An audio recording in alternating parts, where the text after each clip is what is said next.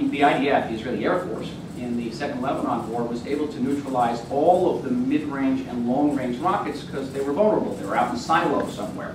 Today, Hezbollah has more than 3 times the amount of rockets. Great increased number of middle-range and long-range rockets, far more accurate, far deadlier payloads, bigger payloads. And Hezbollah has internalized the lessons of the Goldstone Report. Those rockets are no longer in silos. Those rockets have been placed in households, they've been placed in hospitals, they've been placed in schools. I've actually seen pictures of homes that have been populated by Hamas, and in the basement there is a rocket aimed at downtown Tel Aviv. And Hezbollah has done that because they know that if they get an order to shoot from Tehran, and Tehran is calling the orders there, more about that shortly, that when we go to defend ourselves, we're going to come up against BDS, we're going to come up against Goldstone, we'll be accused of killing civilians. And so this poses, the BDS poses an actual strategic challenge to the state of Israel, threat. Right?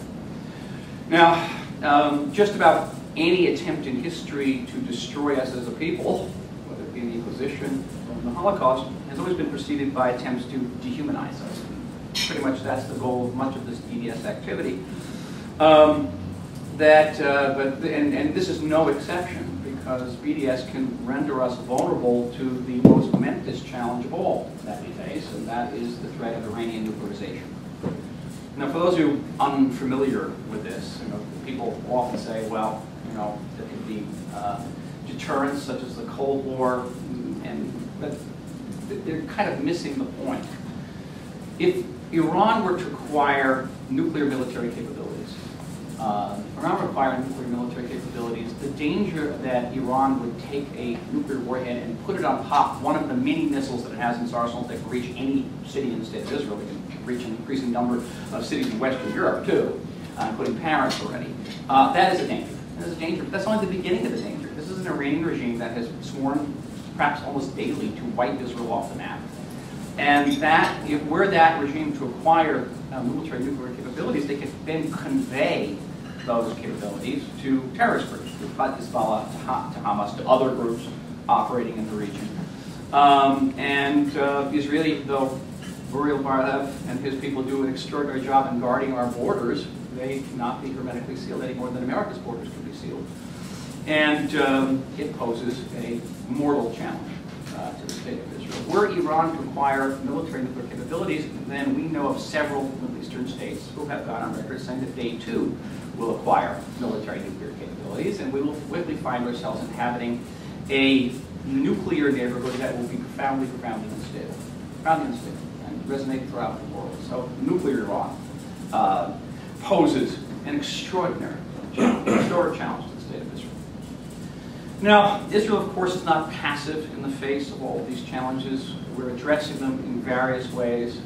And I think that Ziad can attest to our cooperation in the economic field, in building the economic foundations for peace. The Palestinian Authority, in particular the Palestinian Prime Minister, Fayyad, has done an extraordinary job in fortifying and developing the foundation, the economic foundations for future Palestinian statehood.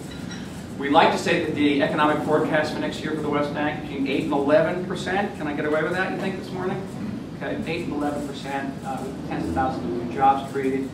The Palestinian security forces who have done an outstanding job of restoring law and order in the West Bank, have enabled our forces, the IDF, to withdraw from at least 4 major Palestinian cities, and they're expanding the roles all the time, and we're looking forward to expanding that role further still. We are engaged in these proximity talks, which are discussing some of our views. We are exchanging views on some of the core issues we're going to have to address in the direct talks: Jerusalem, borders, security, refugee issues. We're all looking forward to discussing these issues shortly. On the great challenges of peace,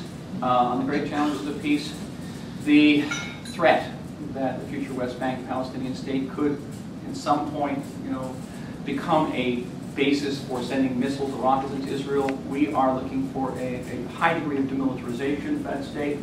That was set out in Prime Minister Netanyahu's speech just about a year ago year ago this week at Bar-Ilan University, where he talked about effective demilitarization. And he also talked about the need for mutual and reciprocal recognition.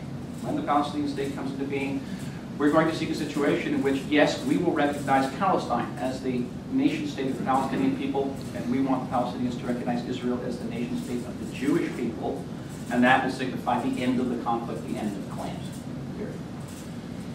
On the Iranian issue, much happening this week, especially this week, with the passage of 1921 in the Security Council, the fourth sanctions resolution, which we hope will serve as a platform for launching extensive multilateral, bilateral, unilateral, in the case of the United States, sanctions against Iran.